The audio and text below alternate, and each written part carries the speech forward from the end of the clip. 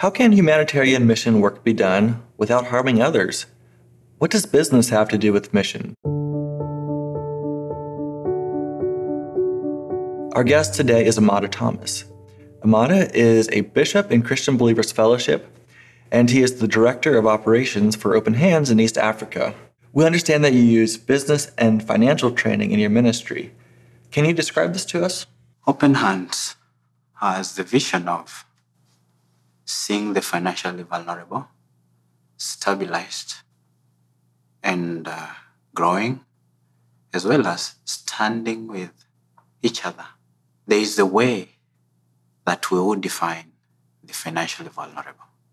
We think of the financially vulnerable as the materially poor. But also when you think of it deeply, you may get to see the reality that the rich can also be financially vulnerable. But when we look at the place of stewardship, we will see that it's possible. The two, materially poor and the materially rich, they can converge. How can we help this materially poor person rise up without looking at the materially rich person as the God in their lives? And how do we have the materially rich person stand up and stretch forth a helping hand, but in a way that does not in any way erode the dignity of the poor person? At Open Hands, we think there is a place of giving to the poor in a way that raises them in their dignity, positioning their eyes to look up unto the Lord and not across to the giver. However, still enabling them to be grateful to the giver. We have an approach that we are using to teach the materially poor in various parts across the world. I am from the East African side. That is Kenya, Uganda, Tanzania, and Ethiopia. We have the savings groups. Savings groups where 6 to 25 people come together as a group to save their money. They are saving in the family of shares. It could be from 1 share up to 10 shares, for example. 1 share probably being equivalent to $1. $1 might sound so little, but that dollar, in some of those places to get it, it might not be readily available. When they come together, they agree what's going to be their frequency in their savings days. It might be weekly, it could be every 2 weeks, it might be twice a month, or it could be once a month. They come in to save their money. While they're saving their money, Open Hands helps them to form the bylaws that govern them. When they're saving their money, they use those bylaws to watch over the things that they're doing. And there is room for them to sit in the savings group, worship God, and hear the word of God through training programs. So there are 2 things here: savings groups and teaching ministry in the savings groups. Think of people who do not go to church. Who shares with them the word of God? Think of Monday to Saturday. Even for some who go to church, how again do they interact with the word of God when they're having the pressure to earn? We're thinking the savings groups, when there's teaching ministry involved in the same, it helps to disciple the ones who are saving in those groups. We use now our training programs to expose them deeper to Christ and His Word. We are having Christ-centered savings groups and training programs at the center of our ministry. Our training program, I'll pick one, and what it does.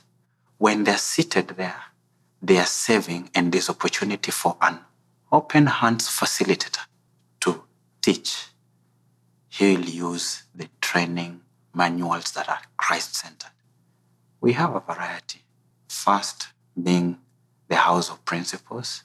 Then we are having Family Finance for God's Children, developed by Open Hands, and 5 business curricula. The first one is developed by Chambers Center for Economic Development. That curriculum, when you listen to the details in it, the savings group has a house that is placed upon a rock, a house that is built upon a rock. What is a rock? We think of the group as being built on Jesus and His Word. Then we have trust as the foundation of this house. We'd want to restore that trust. Then we have 3 pillars: transparency, discipline, and leadership. Transparency is again another big thing that is missing. People want to do things beneath the table. But in the savings groups, we are encouraging them to be accountable to each other. How many brothers do you see in the church who don't want their lives to be questioned? How many sisters do you see who don't want to let the light of the Lord through the spirit of brotherhood to shine in their lives? We'd want transparency to be practiced in the groups. Doing all the transactions when the rest of the group is seated and they're watching. Nothing is hidden. So that trust at the foundation is built. And discipline. How do we encourage people to be disciplined? In some of the developing countries, including mine, discipline can be a tall issue. We commonly do say, the white colonial masters came into our land. They traversed our land. When they were going, they left carrying the clock with them, but they left us with all the time. So we commonly have people who don't keep time. Discipline when it comes to time can be a big issue. You agree that you're going to meet at 2 o'clock. The first person might be arriving at 2:30 after you have arrived at 2 o'clock or before 2 o'clock. And the person will be surprised. You mean you are already here? Remember, he's late, but he's surprised that you're already there. Time is a big issue. The third one is leadership. Think of it, using a savings program to teach people how to be godly servants, to teach people how to be servant leaders of the rest. Then, as we teach that house of principle and come to the roof, we have prayers, we have stewardship, we have relational support, we have reflection right at the roof. Each of these is a lesson or lessons that are covered in the training manual so that we can fulfill a purpose. Our purpose mainly is to restore or reconcile 4 fundamental relationships. These 4 fundamental relationships are relationship with God, relationship with others, relationship with ourselves, and relationship with creation. Each of those happens, and in East Africa, it is not easy to have Muslims pop up in the church. The coastal side of East Africa is mainly Muslim. In those groups at the coast, Muslims are going in. They are getting the word in the groups, not knowing they're getting the word. They think they're coming in to save their money. But the Christ-centered teaching is taking place and then giving their lives to Christ. If they don't, we are also glad that we've given them an opportunity to be witnesses to them. That is such a blessing because that is what the Father seeks. But again, do you see the picture where there is dependency? I come to you and You begin giving to me. The first time, I receive joyfully. I come again, I ask you for assistance. You give me the second time. The third time, you give me. The fourth time, you give me. The fifth time, you give me. Maybe the sixth time, you begin questioning. This is too much. But as you question, this is too much, and now you don't want to give me, the other side of me takes over. And I am like, I'm entitled to receive from you. You can see it in my approach. You can see it in my language. And then suddenly, because you're not willing to give to me, I develop bitterness against you. These are the things that are happening out if people are just prone to handout. We are keen as open hands. We don't give any material funds to the group, and we don't receive any material funds from the groups, from these members. However, we are glad that we give to them the basic teachings, and those teachings are helping them have restored relationship with each other, and this relationship with self, where dignity is worked on. Well, thank you so much for that introduction to Open Hands. To end this episode, I'm curious if you could share a story or an encounter with somebody involved in one of these saving groups that gives you enthusiasm, excitement to continue, and that you can see that you're accomplishing your goals. I'm thinking of the relationship with self. I went into this place where we were forming the savings groups. We were there with about 200 people. Out of the 200, we were going to form probably 15 groups. As they were forming their policies, I was going around facilitating, guiding them. So this one group calls me.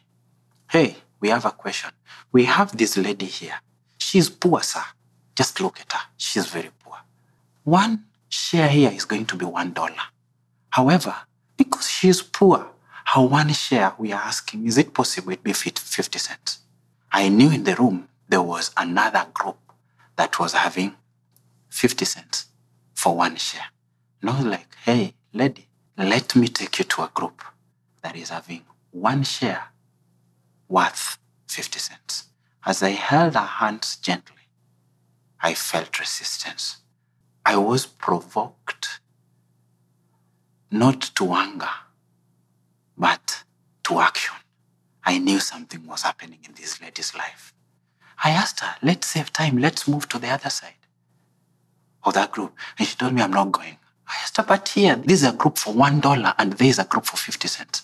Let's move to the group for the 50 cents. Come, let's go. She said, I'm staying here. How are you going to stay? And this is a $1 group. I'm going to pay the $1. She said that, and her face was brightening. And I was like, something is going on. I told her, you sure? She said, yes. And then he told her, deal. You're going to pay the $1. I watched her. Something had happened. First month of their saving, she was giving $1. Second month of their saving, she was giving 2 shares, that is $2. Third month of their saving, she was giving 3 shares, that is $3. Fourth month, 3 shares. Fifth month, 3 shares. Sixth month, 3 shares. But something had happened.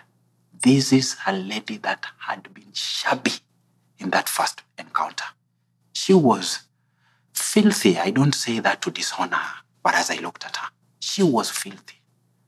Now, by the 6th month, remember, she is saving $3. The others that had called her poor were saving a maximum of $2. She was now saving 3.